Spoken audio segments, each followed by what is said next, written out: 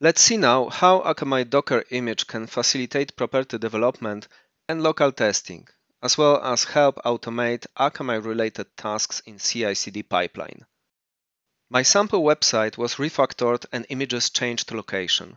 This needs to be reflected in Akamai configuration, otherwise images won't be cached.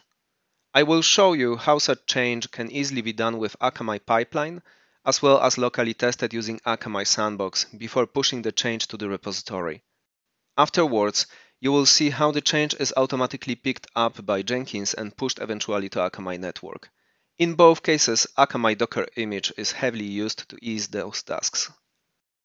You can see in my terminal two top-level folders: Pipeline, with source code of my property and Jenkins file; Sandboxes, used by Akamai Sandbox during local testing.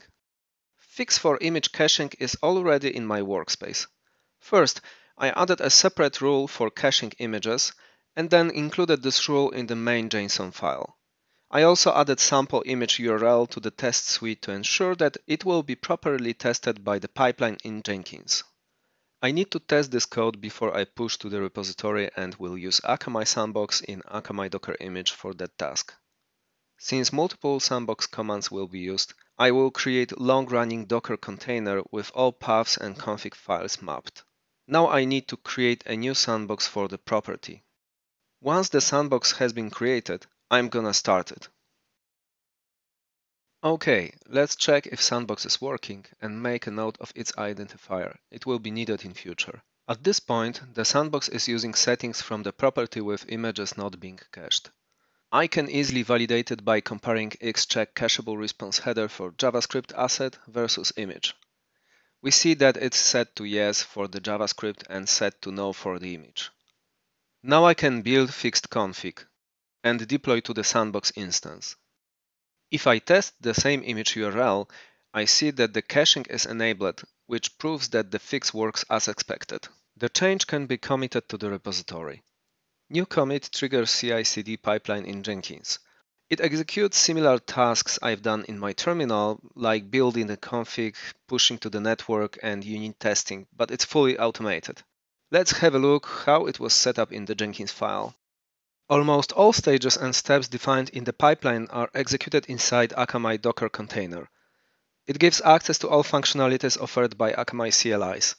This sample implementation uses Akamai Pipeline CLI to build the config, Akamai Property CLI to deploy it to Akamai network, Akamai Purge CLI to remove content from cache before testing.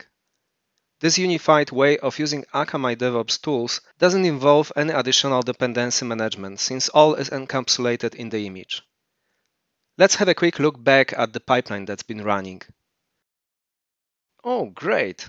It finished and all tests are green. The config is fully deployed and tested. I can inspect outputs from all the steps in order to get more details on the execution of each task. Like here, you see building JSON, creating new version of the property, activation on staging network, then purge, followed by unit testing. I hope you recognize URLs used in automated tests. I used the same for manual testing in Akamai Sandbox.